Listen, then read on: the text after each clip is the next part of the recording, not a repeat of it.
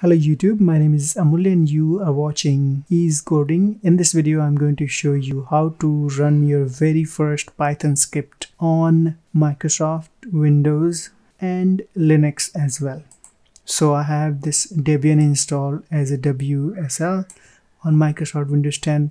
So irrespective of your operating system, you should be able to run your Python script on every operating system if you have Python installed already.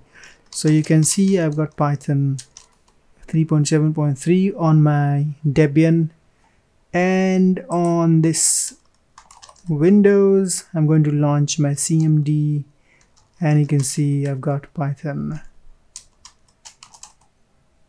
3.9.2. So let me quickly go ahead and show you how you can run your Python script. Okay, so whenever you install Python on Microsoft Windows, you get idle as well. So you can launch your idle from your CMD just by typing idle. Idle is a very handy tool, so you can go ahead and create a file with idle. So if I get to this desktop, and from here if I say idle hello.py, it's going to create a file on my desktop. You can see here, and I can simply go ahead and write my Python scripts, whatever I have to, and I can save it by pressing Ctrl S or going here and then choosing whatever option I have.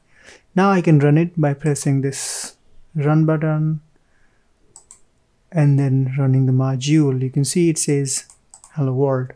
So that's how you run your script using idle, Python idle.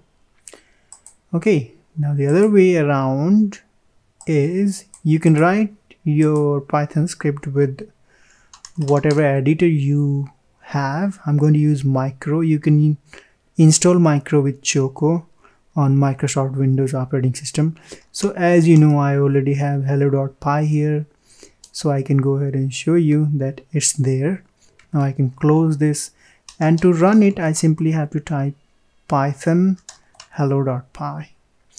So just navigate to the Python script, whatever folder it is in, and then type python space and the file name and hit enter, and this will run your script. So this is how you run scripts on Microsoft Windows using idle and CMD, which is command prompt.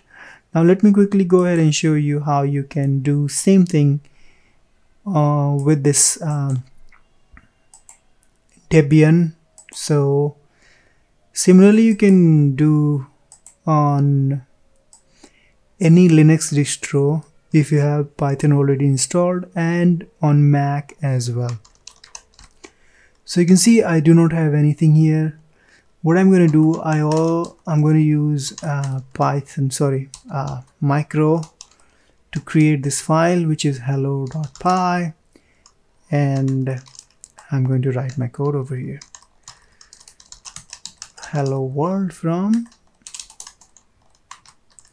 Debian. So doesn't look good, so here we go. Now I can go ahead and save it using Ctrl S and then close it with Ctrl Q. And to run it on Mac and on Linux operating systems, you'll have to type Python 3. If you have installed Python 2,